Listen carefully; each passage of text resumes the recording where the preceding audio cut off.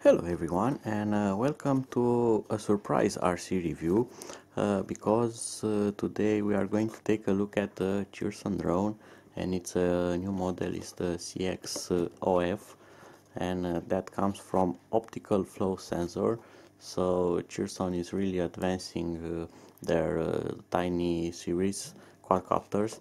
So this is similarly sized with the highly popular CX-10 size quadcopter, but it's completely redesigned and much more interesting nano quadcopter.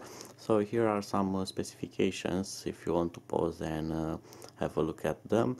It has a similar flight time with previous models. It has similar functions, but, and when I say but, that means that until now they never had optical flow, and they use app control and transmitter control, and it has a camera, and this will follow your gestures, it will dance, and you can control it using your hand, just like a Spark.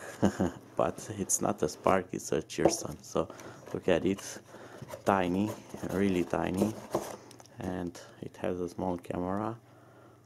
Of course, don't expect HD quality from it, but this is like on spy movies.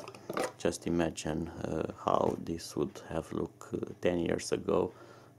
Such a small quadcopter with camera and with another camera here, which is the optical flow sensor.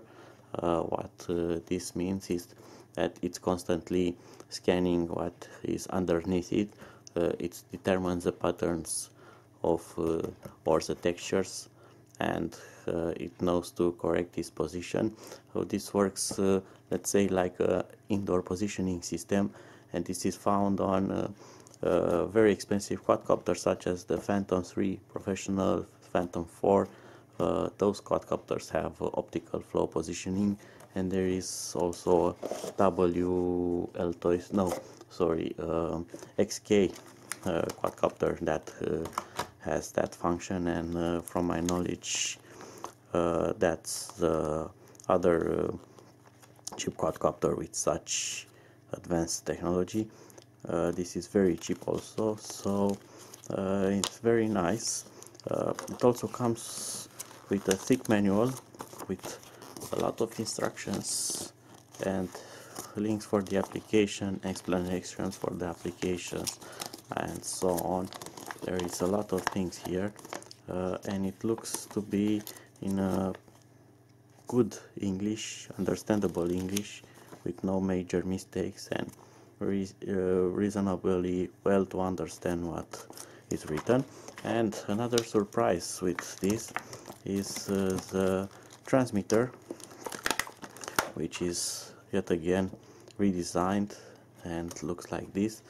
And another nice thing about it is that it will charge with USB power through this jack here, so you won't need to use batteries again. So look at that. It also has a built-in smartphone holder which can hold really big phones. So this is a 5.5-inch screen mobile phone, and it still fits inside. So you can have app control, FPV over Wi-Fi on your mobile phone through the application, and still have proper control using sticks. And talking about the sticks, these are not the regular joysticks you have. These are slider joysticks, yet another novelty, but they feel really comfortable, so it will be easy to pilot it. They are also self-centering, so it's nice. This also has position hold, so I'm talking about it a bit too much probably. Of course, you get rate modes, fast and slow. You get flips, automatic takeoff and landing, and this is a rechargeable transmitter, so you just hook it on to the USB cable, and that's it. So let's see what else we get in the box. We get a bag with another set of spare propellers, a USB cable for charging the transmitter, and another USB for charging the battery inside the quadcopter. The battery is not replaceable, so you cannot swap the batteries. You need to charge this and fly it later. When the battery gets depleted, you don't have any chance of quickly replacing it, so you need to wait. When the battery is finally dead after a lot of uses, you need to take this apart and replace the battery inside.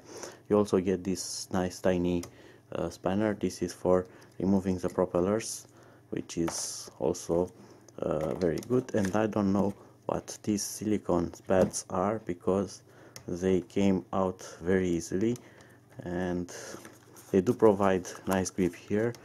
Probably that is their intended function, but you are probably going to lose them because they come out too easy from their place. So I have installed the mobile application. It's called CX-OF, just like the quadcopter. It's available free on Android market. So I'm going to power on the quadcopter, and I'm going to open the app, but probably first I need to select the wireless from the tiny quadcopter. Yes, it's visible and I have connected to it, and let's click here, connect Wi-Fi connected. So let's see what we can do. Free flight, and we get controls, but there is no image. I would like to see some FPV footage from it. Is it possible to do that? I can control the camera from here. Geography, choreography, sorry, folder, pictures. Did it take a picture? No. Setup, right hand mode, screen rotate, sound effects. Now it says here connected, so now it should work.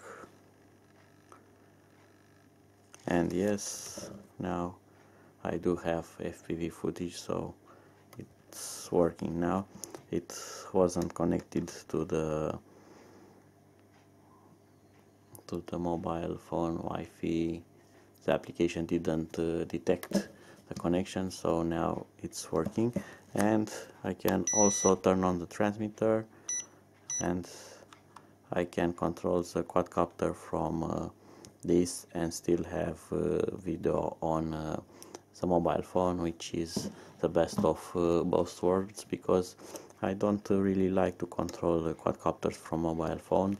Although it's a technology that is picking up, I don't feel comfortable of rubbing my fingers on the screen to get control. I prefer the traditional way with the sticks. It's more precise and it's much more controllable. The application also has some other features beside having FPV video and controlling the camera. You can set your phone and quadcopter in gyro mode, so by tilting the phone it will control the drone. You can do flips from here, you can set the speed rates, and you can use this follow path where you can draw something like that and the quadcopter will execute it.